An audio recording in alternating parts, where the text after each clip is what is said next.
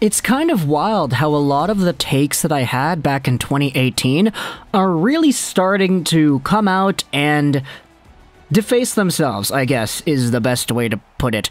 Either that, or the haters have really gotten to me and they've made a deal with the hockey gods to say that every player that I have criticized in the past is all of a sudden going to become better than I thought they would be. It's almost like young players are young and development exists for a reason. It also seems like maybe I'm just not as smart as I think I am, which isn't really too smart, but regardless, let's talk today about one of the guys that was drafted in 2018, and a guy that, if you remember back then, when I was making all the videos talking about Vancouver, because back in that time frame, I was only really making Vancouver-related videos, I did not want the Vancouver Canucks to draft this guy at the 7th overall spot where they had in the 2018 draft.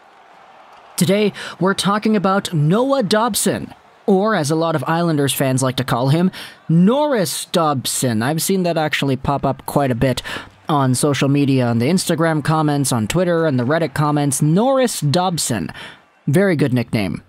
So, let's go over who exactly Dobson is, what happened to him in the previous few months that has put him in the spotlight to where we are talking about him on the channel, and just where my concerns came with back in that 2018 draft. So, Dobson, 6'4", 183, a right-handed defenseman, 21 years old, out of Summerside, PEI, in Canada. I know somebody else is from there, I believe.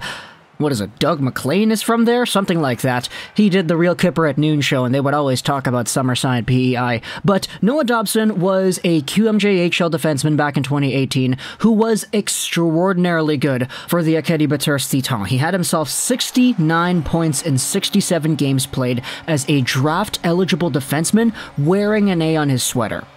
He went out there and won himself a Memorial Cup with the team. They were really, really good, and there's a reason why he was projected to going as high as he was. He was projected 8th by ISS, 6th by TSN and Bob McKenzie, the 5th best North American skater by NHL Central Scouting. The lowest ranking he had that's publicly available was 10th overall by Future Considerations. However, back in this time frame, the Vancouver Canucks were kind of in dire need of defense. On the left side, they had themselves Olli Juolevi, they had themselves Guillaume Brisebois, and on the right side, they only really had Chris Tanev as a potential long-term option. Everybody else was kind of not good enough to crack the long-term decor or just too old. So, Noah Dobson was seen as the de facto 7th overall pick for many scouting outlets doing mock drafts, and for me personally, I made a video talking about why I didn't want to draft this guy.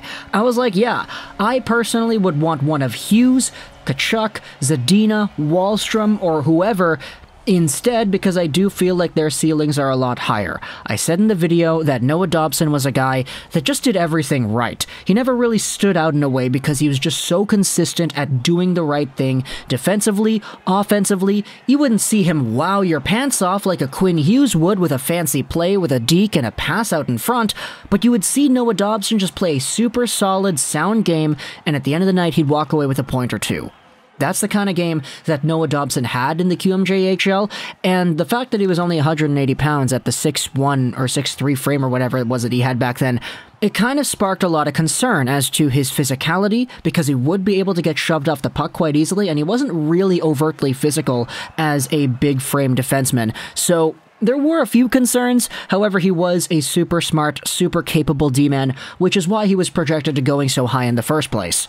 Alas, the Vancouver Canucks selected Quinn Hughes, and that was the best pick in my opinion, definitely the best player available, and I think today he probably should have gone a lot higher in that draft.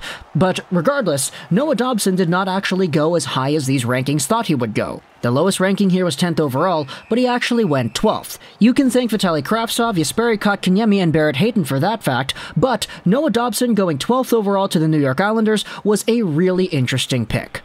He spent the next season in the QMJHL once again, playing for Rouyn-Noranda as well as Acadie Bathurst. He was an absolute monster in his second team right there. 29 points in 20 games played in the playoffs, and he was a back-to-back QMJHL champion as well as Memorial Cup champion. Not to mention the fact that he got the QMJHL Playoffs MVP award, the Guy Lafleur Trophy, and the rest was history. However, in the NHL, Noah Dobson played 2 full seasons already. His last year with the New York Islanders saw him get 14 points in 46 games played, 7 points in 19 games in the postseason as well. For all intents and purposes, he was just somewhat of a tweener. He would be in the bottom of the lineup, he wouldn't really get significant minutes, and he'd play some power play time here and there. Barry Trotz doesn't really like to rush young guys into his lineup ever, so it was really okay to see this kind of profile for Noah Dobson in 2019-20 and 2020-2021. This season, we also had ourselves a little bit of that trend continue, as Noah Dobson, to start off the year, was sometimes a healthy scratch. He would play significant minutes sometimes when he was in the lineup. He would get 20-minute games, 19-minute games, but then he would get a 14-minute game thrown in there, or a 17-minute game, or 3 straight 17-minute games. It wasn't really consistent with Noah Dobson. However, as the season has gone on, you could really see that a lot of the traits that Noah Dobson's game had have really been expanded upon for this year. Take a look at just the pure hard point production. 10 points, 24 games played over here, 3 goals, 7 assists, and if you take a look at his previous few games, I mean, Dobson in his last 8 games has 6 total points, meaning that the majority of his production has actually come in the past little bit here. And it's not even just the point production that is being expanded upon as well. Noah Dobson has gone out there and started shooting the puck a heck of a lot more. He's maxing out with 5-shot games, 4-shot games here and there, where last season, he was barely over a shot a game in total. He's not afraid to start unleashing that puck towards the goal and getting it in front. It's leading to assists, it's leading to big goal moments. The game against Chicago was probably the most notable one, where that last-second goal sent the game to overtime. But a lot of what Noah Dobson does in the offensive zone is just better than it was before. He is tied for 4th on the team in total points, and he is in a tie for 3rd on the team in assists with his 7-assist mark. He's also producing on the power play, which is a very big desire for the New York Islanders because their power play has not really been great the past few seasons. And it's not even just that, it's the defensive side as well. Earlier on in his career, there were issues about his defensive stability, you know, being light on his feet, being shoved off the puck. Well, Noah Dobson has gone out there and started hitting guys a lot more too. He's still 180-something pounds, but he's really using his frame in a more effective way. Body checks, shot blocks, he's really bringing out a gritty side to his game. And it's that commitment, that desire to block a shot or get in somebody's way and shove him off the puck, or at least try to do that, that is allowing Barry Trotz to say, okay, well, go out there and start playing a little bit more. Noah Dobson is getting consistently 23, 22-minute games now. He had 26 minutes against Chicago, 24 minutes the night before that. So he's gone out there and started utilizing every asset of his game that was present in the QMJHL.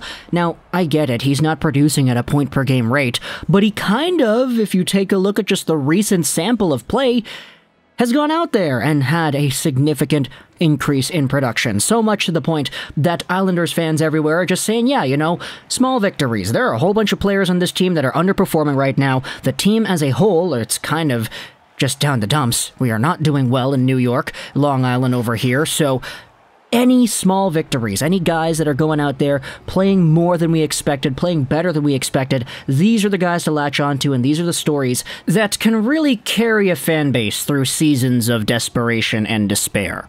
And you just gotta think, man, from last year to this year, there has been such a significant improvement that it's almost like a pure, straight-up, just exponential function on a graph.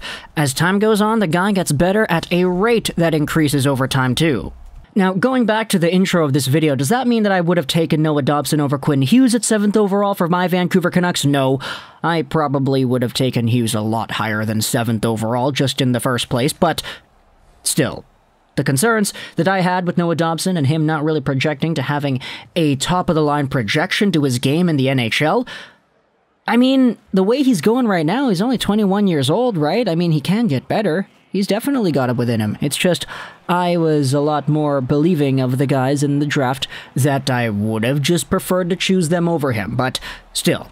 Definitely credit where credit is due. Noah Dobson has gone out there and improved significantly. Islanders fans are over the moon for this guy. Let me know in the comments, what do you think about Noah Dobson and his entire projection over here? Do you think he was a steal at 12th overall where the Islanders snagged him up? He was actually the second in a back-to-back little sweep there. It was Wahlstrom and then Dobson, 11th and 12th overall. Talk to me in the comments all your thoughts about this player and the like. I hope you enjoyed this video. Rolls 99.